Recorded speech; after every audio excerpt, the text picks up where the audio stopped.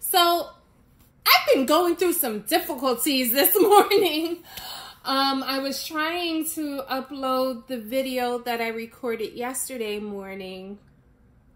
I was trying to record that video today, and I was just going through it. Final Cut Pro and we just be battling it out. Somehow I deleted everything. I mean, I have copies of what I recorded in the iPad, thank goodness. But like I spent hours trying to, so I'm kind of giving up on it right now. So we're going to take a break from our daily morning routine. And it just started, I know. The video is going to be uploaded. I'll either upload it later this evening or tomorrow.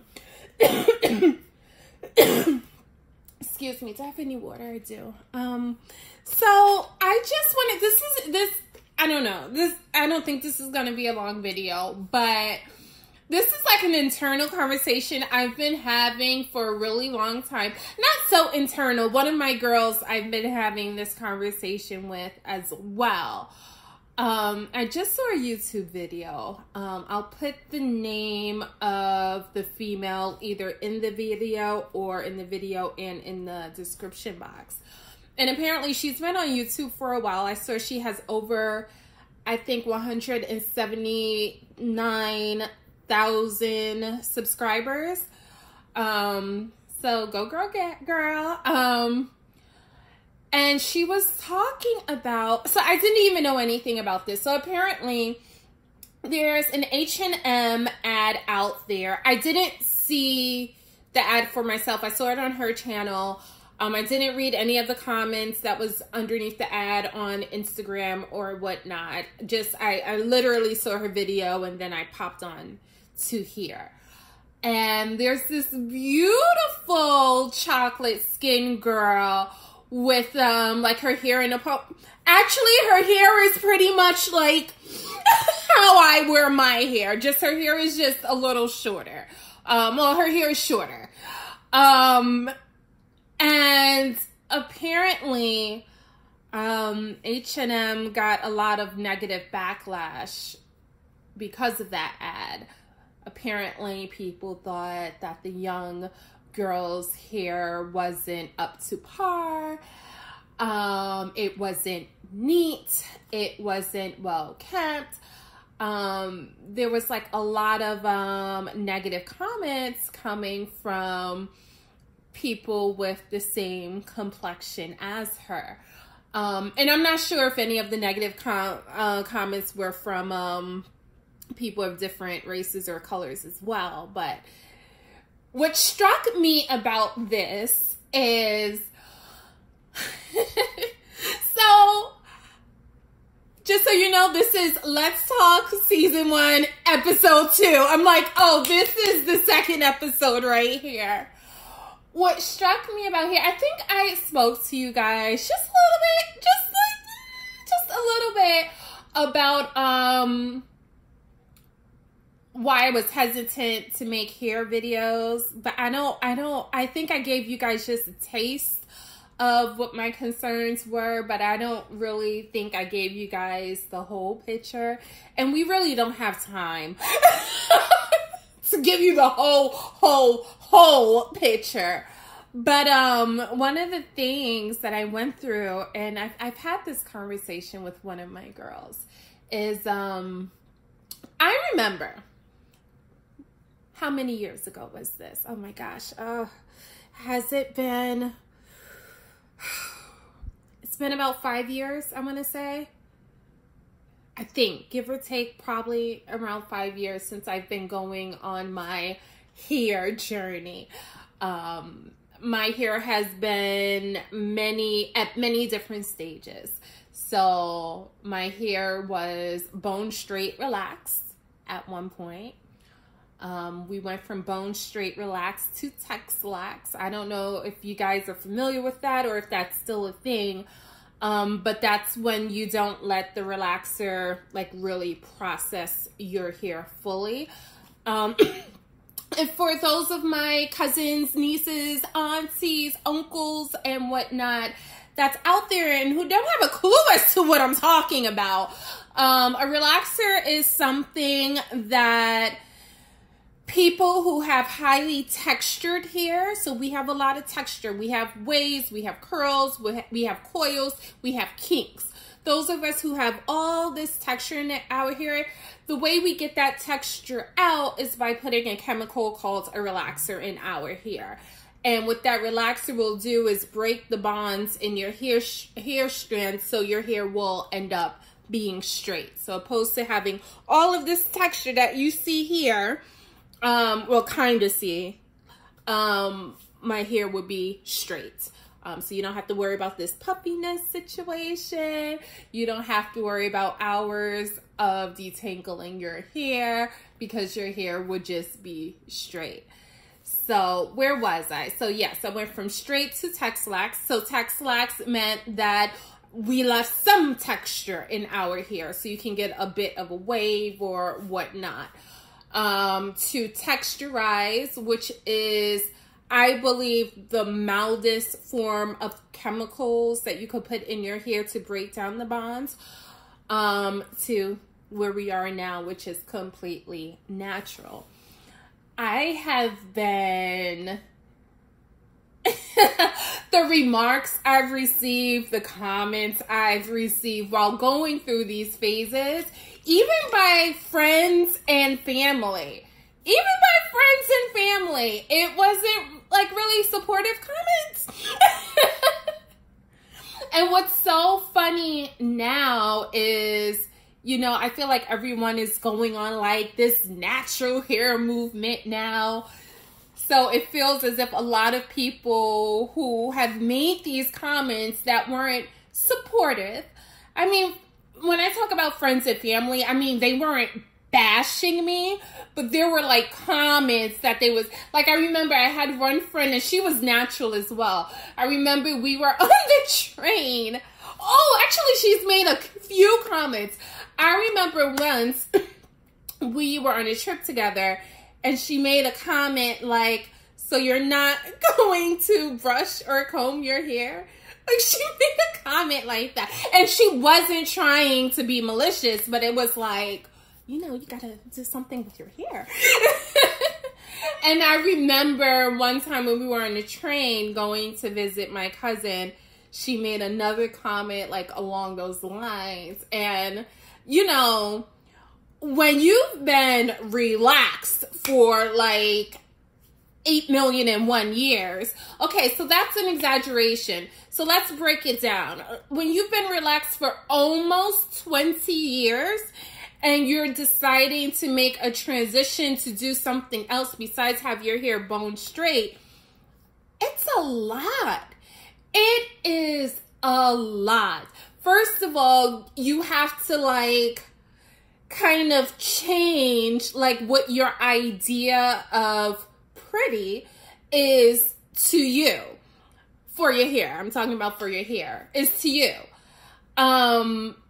Because I remember too, before I even made the decision to just do something different instead of having my hair bone straight. I'm sorry if this is all over the place. Just I saw this female's video and it compelled me to do this. What was I saying? I'm sorry. I remember when I decided to make that decision, like my hair is bone straight, but I would see other females with all different types of textured hair. And crazy thing about it is I was able to appreciate these textures, like these textures, give these beautiful women compliments on their hair. But for me, like, I'm like, oh, I don't know. How crazy is that? Like, I was like, I don't know. And when I finally started transitioning, you know, going through these different stages of my hair, like, it was really frustrating. And the reason why it was frustrating is because, first of all, I'm not used to seeing myself in anything but straight hair. Like, that's the only thing I'm used to. So just looking at this, like, new person in the mirror, it's like, oh, I don't know. And what made that even more difficult is I didn't have, like, support. I didn't have support behind me at all. Especially from, you know, people who look like me.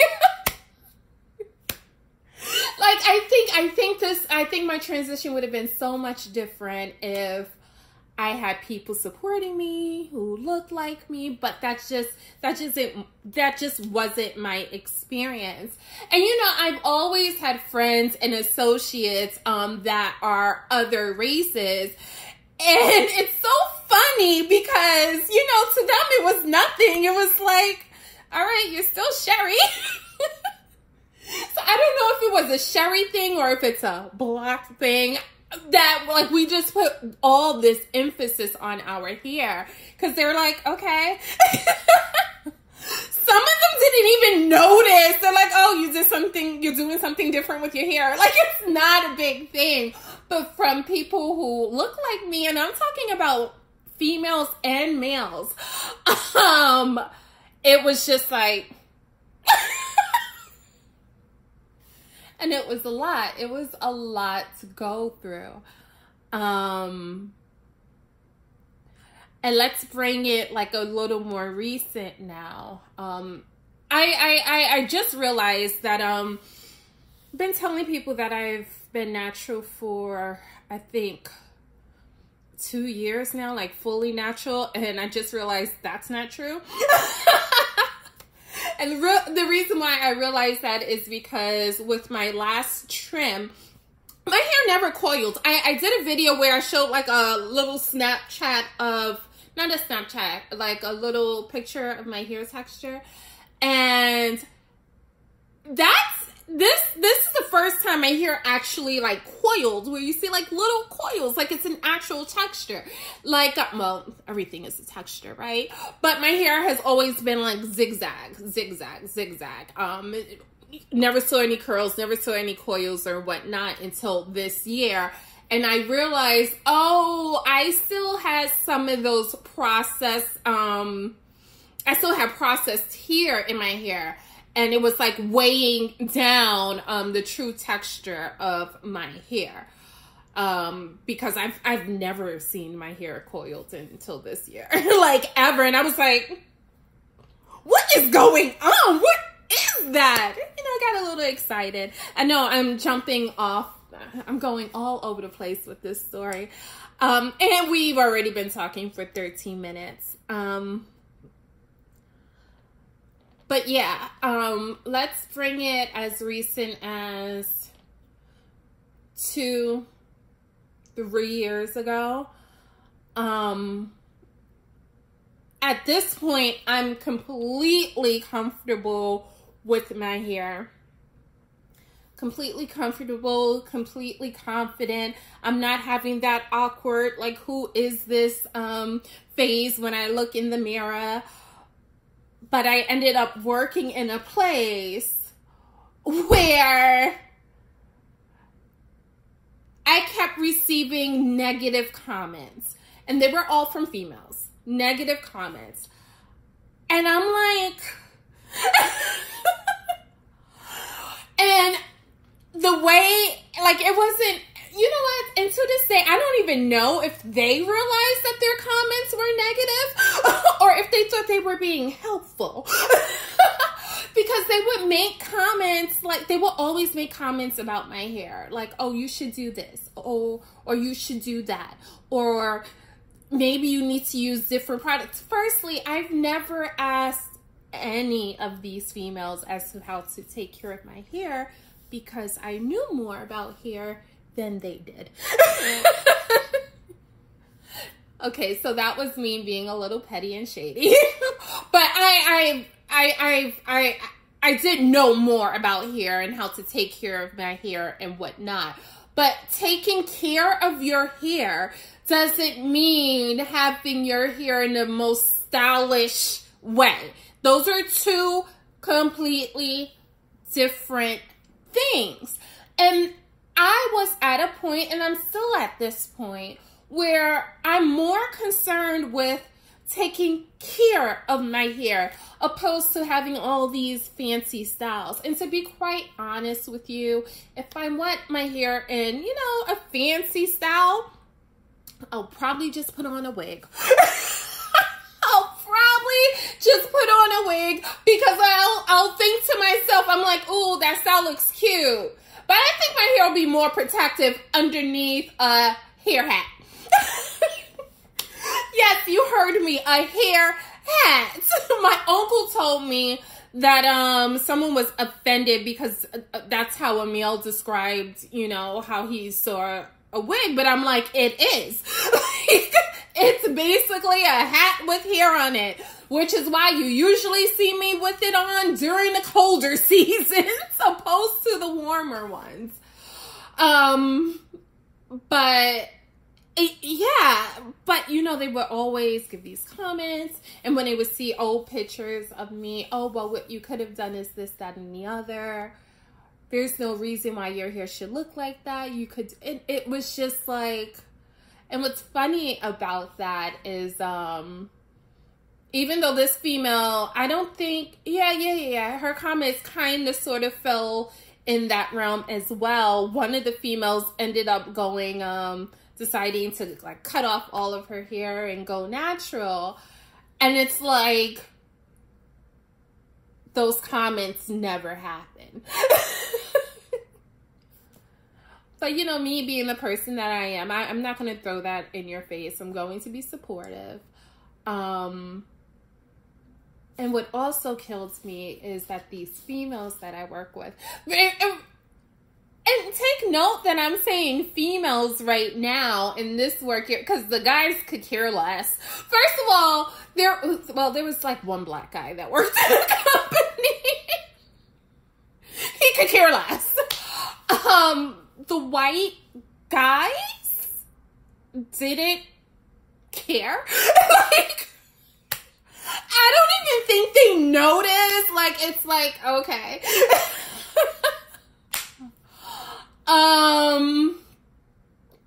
All I could say is when we're talking, it's so funny. So,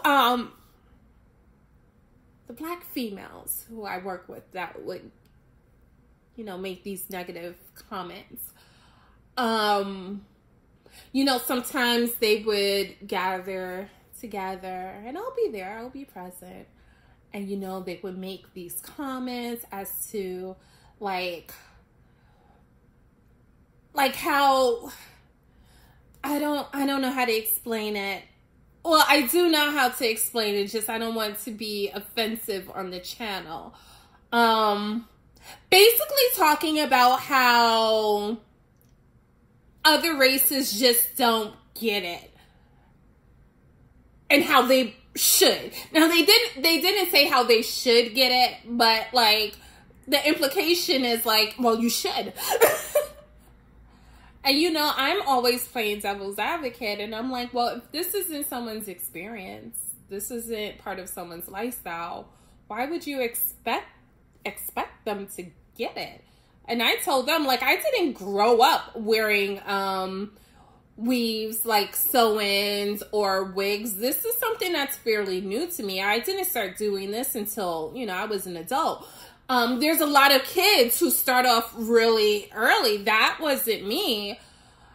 And I remember someone who I was seeing actually said, like, that's surprising that you're just now. And I'm like, why? Okay, I see we're at 19 minutes. We're going all over the place. I'm sorry. What's interesting enough about working at that place where I was working is the only negative flack I got from that workplace was from Black females. The only positive, like, uplifting support I got was from white females. They were the ones who were interested in my hair. They were the ones that was interested in, oh my gosh, how did you get your hair from to do that to this? And it's funny because, you know, you'll listen to the female colleagues that I have, and take in mind, guys, I live in New York, so I do understand that this probably would be completely different in another state. Totally get that. So I felt that was important. It's important for me to say that I worked in a corporate office in New York, in Manhattan. I think that's important to say as well. So just saying New York isn't good enough. In Manhattan, in Midtown. So yeah, the white females were the ones who were interested. The white females are the ones I got the positive comments from. The Black females are the ones who were continuously bashing me about my hair.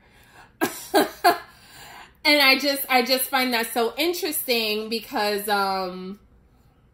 if you have them say it, well, at the place that they were then, I don't know what type of mindset they're in now or whatnot, but if you listen to them back then, it's like it's everyone else who has an issue with our hair. But you're the one bashing someone, the only person here who's wearing her natural hair. You're the only one here bashing the person who doesn't have a 32-inch long wig or weave on every single day. And then what the kicker, the real kicker here is that experience wasn't just at work. It was also when I was in my neighborhood. I remember going to this salon. And it's not the first time that I've heard this conversation at this salon. Basically stating how, you know, the struggles, you know, we go through having our natural hair in a corporate setting. So I don't know how many of them were working at a corporate setting at that time, but I do know I was working in a corporate setting and that I was the only one being bashed. I also know that the people that are talking right now are not wearing their natural hair. I also know that there has been quite a few slide remarks about me in that salon about my hair. That's what I know. I don't know what they're saying, but I know what I know. So let's wrap this back up to the H&M picture. First of all, beautiful black girl, looking as happy as she could be. And she's receiving all of this negative criticism.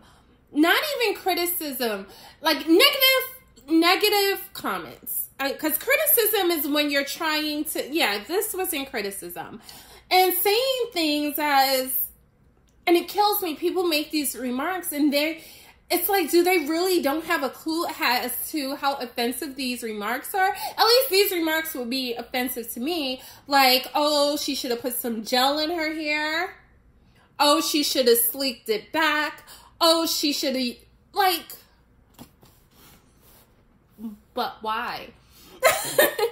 But why? And I will admit, I'm not going to come off as being some type of angel. But even though I wasn't acting or felt I was on the verge of acting like the people who were bashing me with negative comments, I did feel that there was a point recently, probably last year or so, where I could have easily fell down that rabbit hole. And I'll explain. It's not exactly the same, but I knew I had to check myself. It was when, I remember, like, every hair video I would see, you know, people would spend 5 hours slipping down their edges, making sure their baby hairs, even though they're like 40. I'm like, your baby hairs are gone. So that's just me being funny. Don't attack me.